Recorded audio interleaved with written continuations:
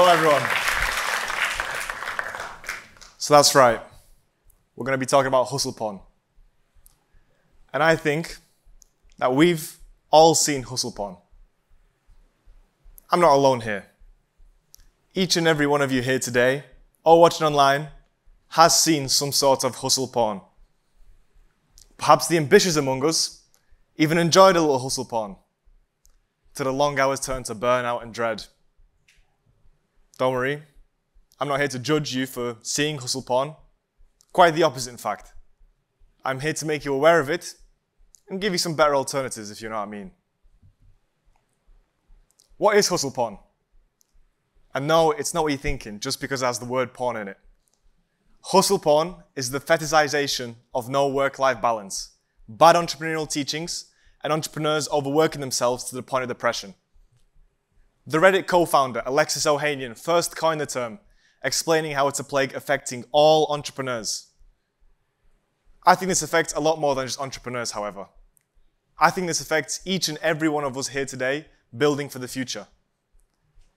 Whether you're an artist, author, entrepreneur, student, or many different other professions. It's likely that you, or the people around you, have been influenced by hustle porn at a certain point. In our current society, we all want to succeed so badly that now it's an achievement to work 80 hours a week, regardless if it's actually beneficial for our health and whether it's actually productive. I brought some examples here today to show you what hustle porn may look like. Here is an Instagram post of a sports car accompanied by some wisdom such as, stay so busy you don't have time to be sad. Perfect advice, Instagram, every time. Or this chic image that says, don't stop when you're tired, stop when you're done. Or this last post, you already know it's going to be good whenever it has a Wolf of Wall Street scene in the background. That's how you know it's a staple of hustle porn, right? It says, this is why you're poor. Are you willing to work 100-hour weeks? Are you willing to not go on vacation for 3 years? Would you celebrate Christmas in January because of business? I have. I mean, he's done it. What are you all doing here? Come on, let's get to work. That last post actually was a perfect summary of hustle porn. It aims to get you rallied up behind losing all work-life balance and tries to convince you that in order to achieve your aims, you must be prepared to sacrifice everything. Why am I the one to talk about this? So, to give you a bit of a backstory, I originally moved to England from Poland in 2010 with my single mum, where I knew absolutely no English. Maybe just a hello, and how are you? I've actually got some pictures to show. So, this picture, this is way younger than 2010. This just shows my tech background, right? Here's my credentials. This picture is actually of me in my first year of primary school in England. And yeah, I moved to England in 2010 knowing absolutely no English, to then being able to graduate 6 years later, my high school, the highest English language score in my school. This experience alone taught me where hard work, commitment, and ambition can take me, both academically and in life. I've applied those same principles throughout my life and been able to reach certain milestones at a much younger age. Now, while I was all ambitious and everything, it also led to some bad lessons learned. It was that same kind of justification that I can do it, that same kind of opportunity, ambition that let me step outside of my comfort zone to new opportunities. But it was also the inexperience that led me to become a busy fool at times. Currently, as a 21-year-old founder who at a point during this pandemic worked as a software engineer, studied at university, and started 2 startups all at the same time, I was the key demographic for hustle porn. And I hate to admit it, but I fell for it. That same ambition that drove me to take these opportunities also was followed by inexperience that led me to become a busy fool. Hustle porn, to me, was a justification, an escape, a reason as I should be worthy of success. Surely, if I follow this advice step by step, I'll reach my goals.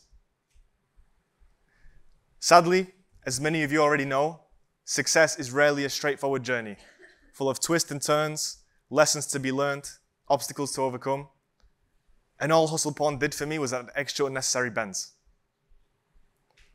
Picture me for a moment in my 3x3 room, just about the size of this diagram, where I had a bed, a desk, and a moderately sized window to at least look outside, where I ate, slept, worked during the weeks as a software engineer because we didn't get any furlough, and worked on weekends on my businesses, all for 14 months straight, with no real time to reset or relax, not only because of COVID, but because resetting meant I wasn't working according to hustle porn.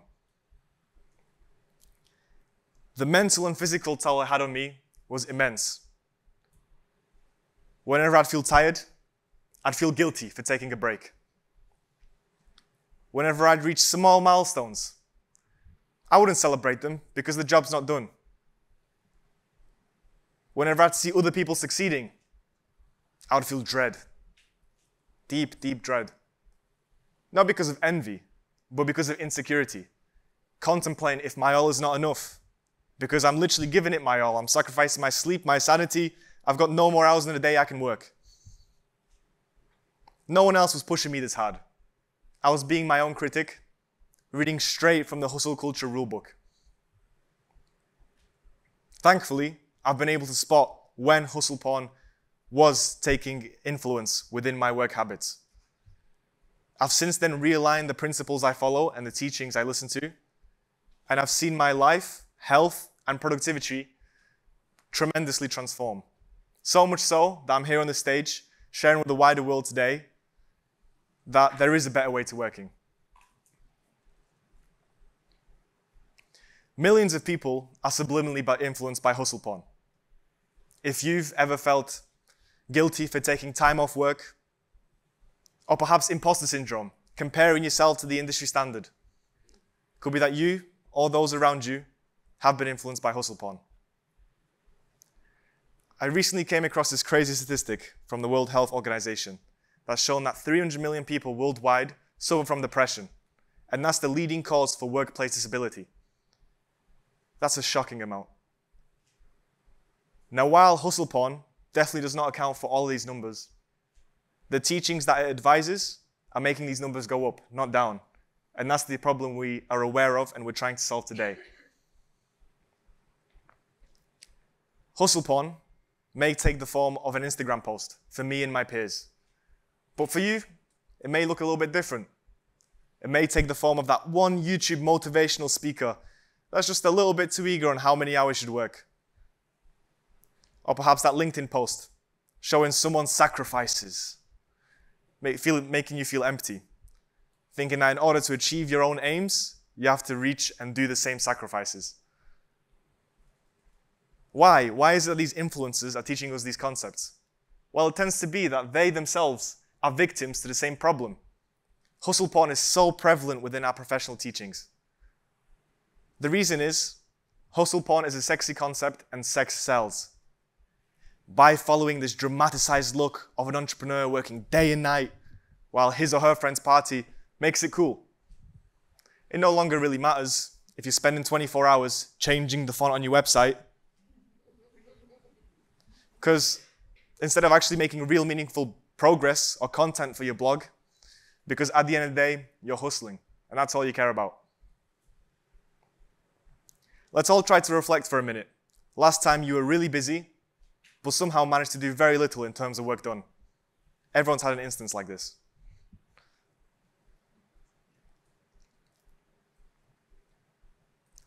During that time, did you feel tired?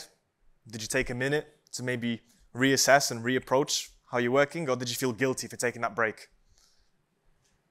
I see a few nods.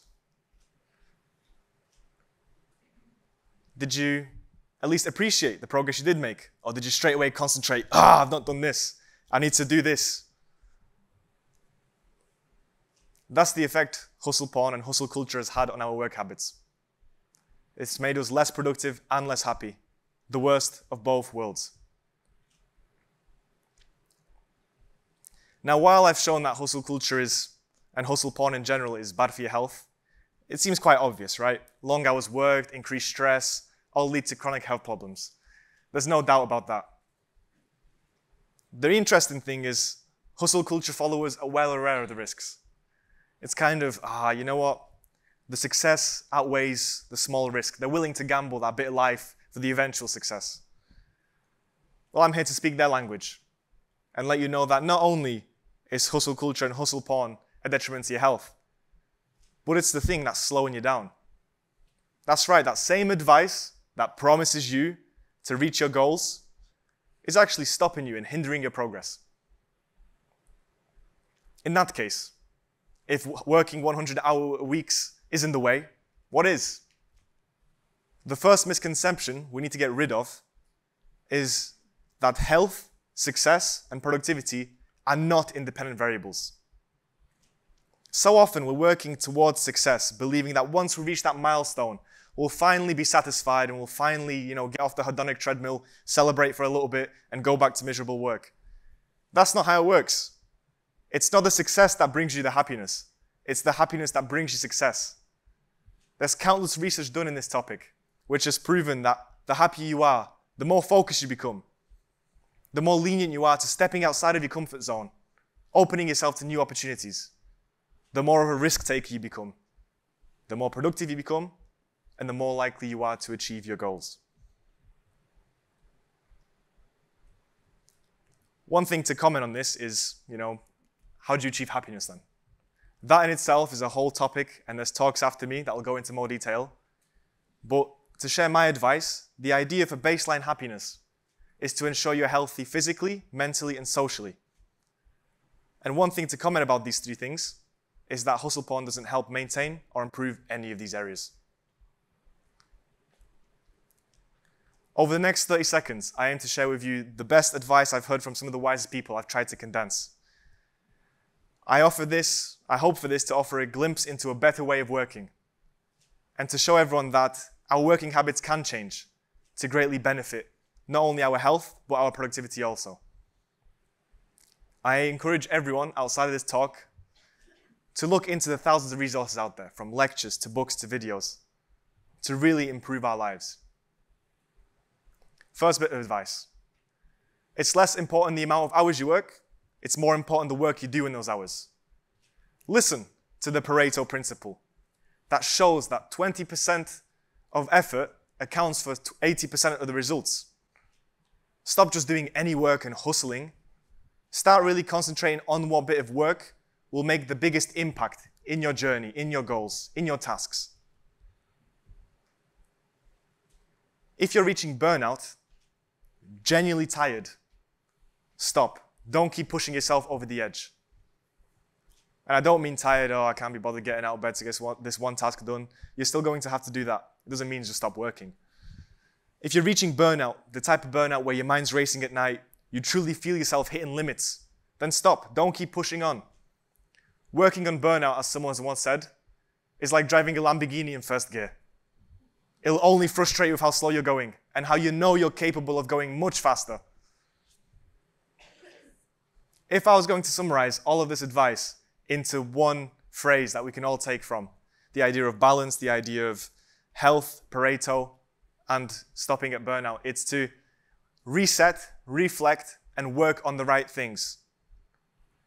If we all just take a moment to reset, step back, reflect, look at where we came from, look at where we're going, plan our direction of attack, and then work on the right things, work on the things that make the biggest impact, on the crucial work that needs to be done, we'll all become more productive and happier. You'll see the work you once dreaded become joy.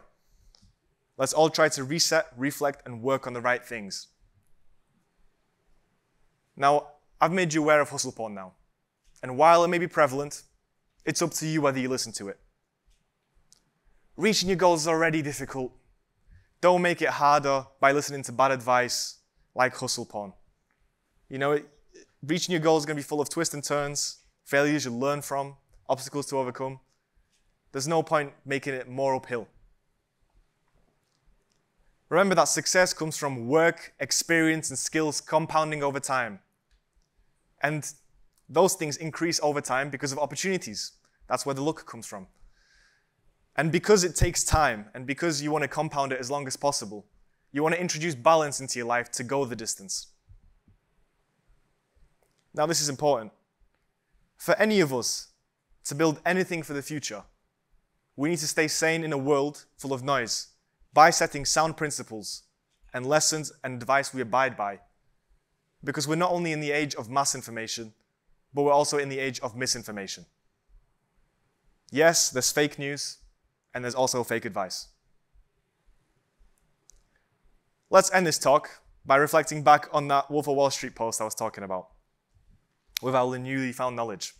Let's say that everything it says here is true, and the person who originally wrote that, let's name them Bob, did do 100-hour weeks, and Bob did not celebrate Christmas in December because of business.